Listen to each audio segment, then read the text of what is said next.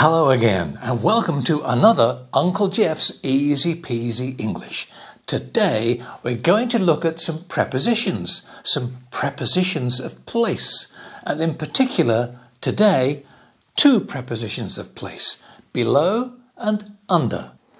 We use below and under to say that something is at a different level to something else. For example, their apartment is below ours. You could also interchange it with under. Their apartment is under ours. Or, I keep the bleach under the sink. I keep the bleach below the sink. However, sometimes they are not interchangeable. Have a look at Uncle Geoff's board. Okay, so we use below and not under when one thing is at a lower level or a lower point on a scale than something else. For example, look at these two sentences. Most of New Orleans is below sea level. Or, I'm sure the temperature is below 0 tonight. And we use under and not below when one thing is covered by something else in some way. Look at these two ideas.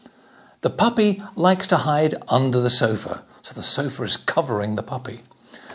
Do you always wear a vest under your shirt? So the vest is hidden under the shirt, it's covered. So below and under.